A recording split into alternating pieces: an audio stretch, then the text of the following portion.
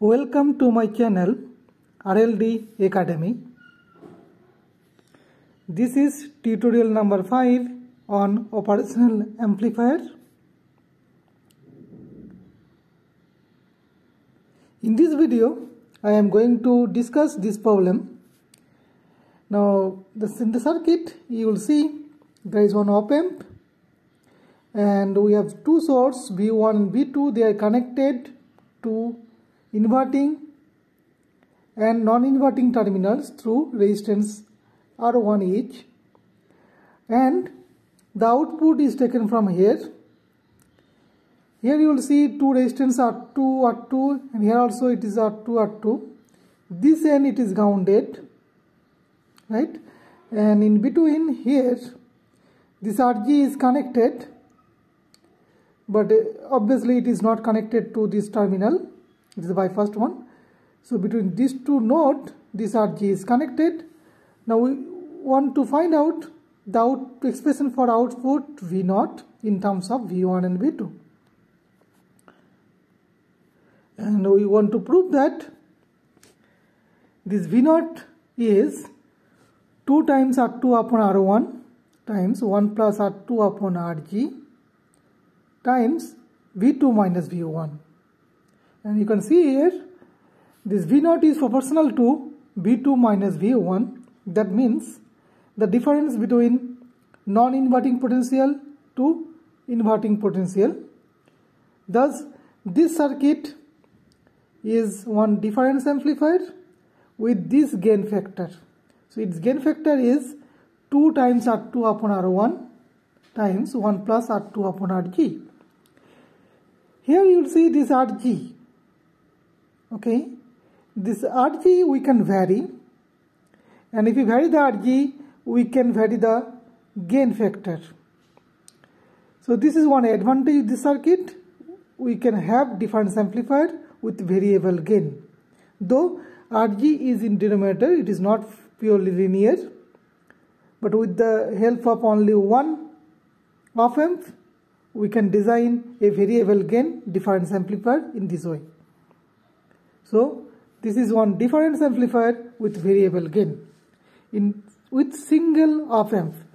And next lecture we will discuss one circuit for difference amplifier with variable gain with two op amps. There we will find that RG, this gain is proportional to RG. Okay, now let us concentrate on this circuit first.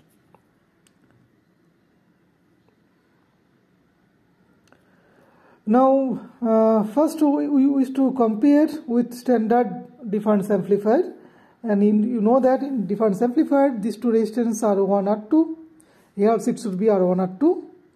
Then the output voltage is given by R2 upon R1 times V2 minus V1. So here gain is R2 upon R1. Now if we want to vary the gain, then we have to tune either R2 or R1, but you have to tune these two resistance simultaneously. Okay, if you want to modify R2, but it is very difficult to tune both the resistance simultaneously with same proportionate. Thus there could be some mismatch, and you will find that some gain, not only differential gain, some common mode gain at the output end.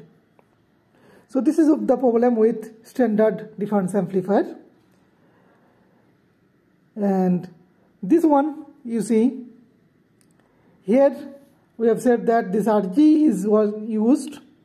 We can vary this RG because there is only one resistance RG connected here, and using that we can vary the gain factor.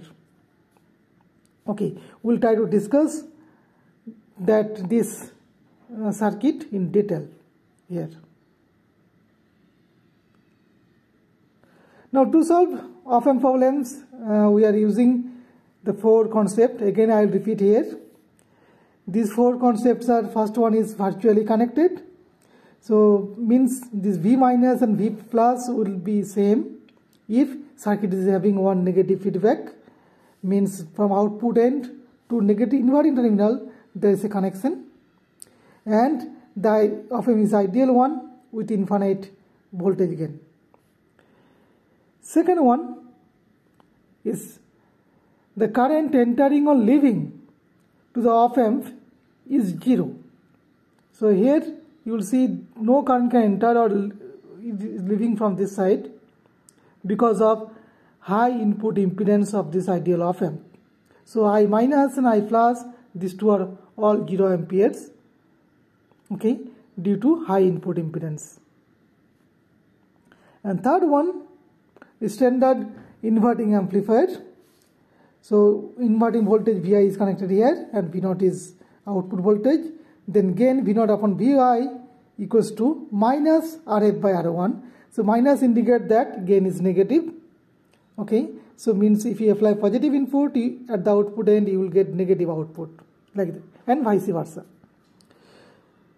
Fourth one is standard non-inverting amplifier.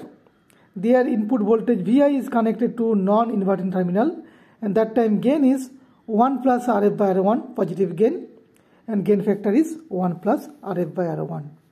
So whenever we will find this kind of circuit, we can use it. Okay, let us consider this circuit closely.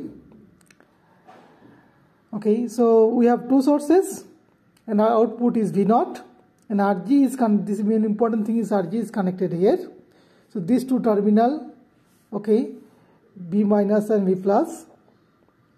So what we'll do, first we'll consider this potential is V plus and this potential is V minus. This is your V2 prime, this is your V1 prime. Okay, and there is no current entering here, no current entering here. Okay, that first we are assuming that already we have discussed this one. Now with this information, we will try to find out this V plus and V minus in terms of the sources V1, V2 and node potential V1 prime and V2 prime. Let us see. So this V plus, you see V plus we can find out in terms of V2 and V2 prime. So you see this end potential is V2, this node potential is V prime, and there is a uniform current is flowing in this circuit. Same current is flowing through R1 and R2 because there is no current branching here. So V plus we can find out easily considering superposition principle. When V2 is acting alone, V2 prime I can consider short circuit, and in that time the potential V plus is potential across R2, so that is R2 upon R1 plus R2 times V2. Similarly, when V2 prime is acting alone, that time V plus is potential across R1, that means R1 upon R1 plus R2 times V2 prime. So this one you can also find out using KCL here. Okay. Similarly, you can find out V minus, same thing. So it should be R1 upon R1 plus R2, same factor with V1 prime, and again same factor R2 upon R1 plus R2 times V1, right? Now, so these are the two expressions, V plus and V minus. Now we know that with negative feedback, because this is your negative feedback, so from output end somehow it is connected to inverting terminal, so there is a negative feedback here. Okay, so due to this negative feedback the op-amp is stable and gain is finite, and in that case you will see this potential, node potential V plus and V minus, they will be virtually connected. So V plus and V minus, they are same. Now then we will equate these two. So this is your left side is V plus and this side is V minus. So you see denominator R1 plus R2, it is R1 plus R2, everywhere it is there, we can cancel. Then we can rearrange this one. So this term we can bring it to the left side and this one to the right side. Then after simplification, what you will get? You will see this R1 times V2 prime minus V1 prime equals to minus R2 times V2 minus V1. So thus V2 prime minus V1 prime we can express as minus R2 upon R1 times V2 minus V1, right? So we are getting the difference V2 prime minus and V1 prime in terms of V2 minus V1 with the gain factor minus R2 upon R1. This one, okay? So we'll be using that value, okay? Now I'll consider these two nodes. This node is A and this node is B, and we'll try to use the KCL at these two nodes A and B. Let us see. So applying KCL at the nodes A and B. So at A, if you use, what you will get? This node potential V2 prime, this potential is V plus, so this side current is V2 prime minus V plus upon R2. This side current is V2 prime minus 0 upon R2, and this side current is V2 prime minus V1 prime upon Rg. So these three currents addition is 0. Summation of these three currents are 0. Okay. So this is this one. So you see the first component, this branch current, this one is this current, and this one is the current through this R2 to the ground. So that I will call it equation number 1. Similarly, at node B, you will get this equation V1 prime minus V minus upon R2, and second term is again this current V1 prime minus V2 prime upon Rg, and this one is V1 prime minus V0 upon R2, that is equals to 0. So here V0, it contains output voltage V0, and we wish to solve these two, and then we wish to get a solution for V0. So what I will do, we will simply subtract equation number 2 from equation number 1. Okay, this thing will do. So if I subtract second one from first one, so and we'll consider that V plus and V minus same. So first one, it will V plus V minus will cancel.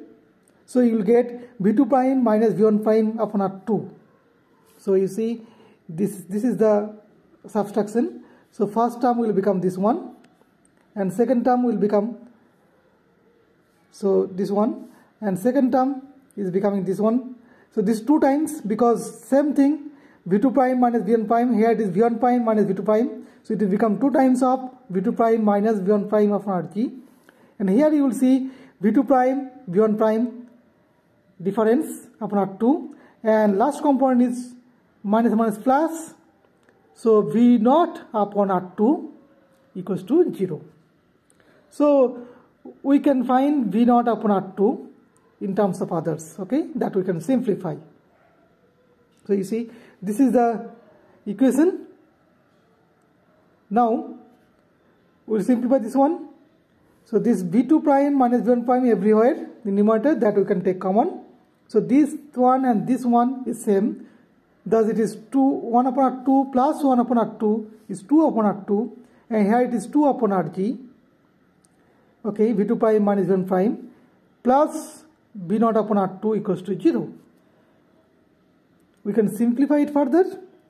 So V0 equals to then minus 2 times 1 plus R2 upon Rg. Okay, because R2 you will multiply. So first here this R2 will cancel, here R2 upon Rg it will come, and 2 is taken common. Here it is V2 prime minus V1 prime, and you see V2 prime minus V1 prime already we have obtained in terms of V2 minus V1. So we can replace this thing here. So this is this one after replacing V2 prime minus V1 prime. So this minus minus plus, okay, and 2 times this is R2 upon R1 times 1 plus R2 upon Rg times V2 minus V1. Okay, so this is the gain factor. So it's a difference amplifier, and Rg, it contains on a resistance Rg which we can vary, but here it is inversely proportional. So if you reduce the gain Rg, if you reduce the resistance value of Rg, then gain will be more, and when Rg is more, gain is less. Okay, thus it is proved. Okay, so next video we'll consider a different kind of circuit containing 2 op-amp for variable gain difference amplifier. So if you enjoyed this video, you can subscribe my channel, and for subscription you can press the subscription button, and then you should press the bell button as well. Then only you will get immediate notification of my future videos. Thanks for watching. I hope you are going to subscribe my channel, and I'll be uploading lots of videos in this channel, so keep watching. Thank you.